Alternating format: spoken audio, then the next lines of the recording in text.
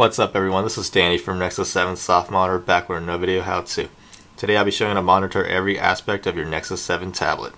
We're going to be using an app called Usemon. So we're going to start by going to the Play Store, downloading and install it.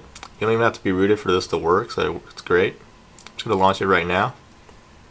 It's going to take you into the CPU tab, and what it's going to do is give you four graphs of the four CPUs in your tablet, and just show you the CPU usage for each of them.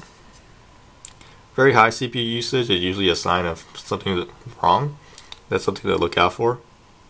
If you look at CPU frequency, it just tells you of the four cores, what are they running at right now.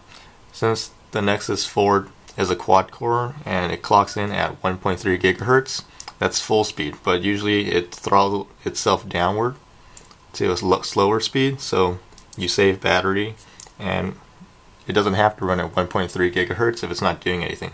This is better in the long run. You can see a graph of it.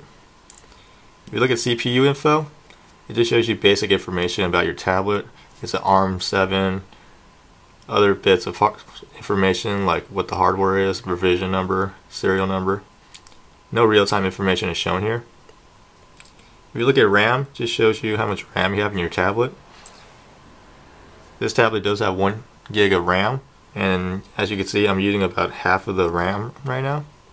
Now, if I was using too much RAM, apps would start crashing, and it's always something to look out for because there's not enough RAM to be used to all the apps.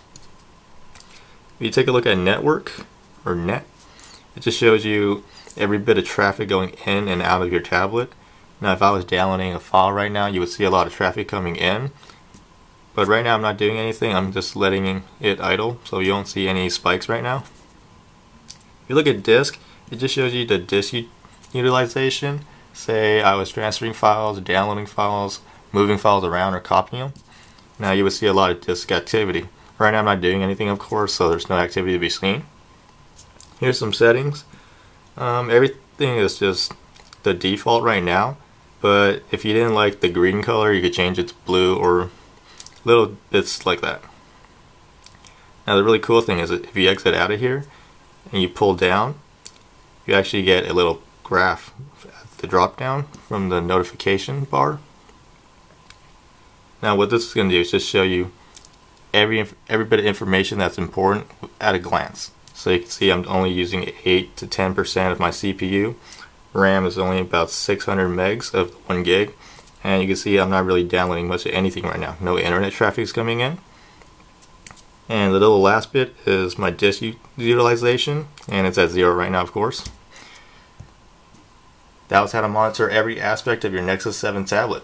Be sure to like, comment, and subscribe, and check out the full tutorial on Nexus 7 softModder. Thanks, and you have a good day.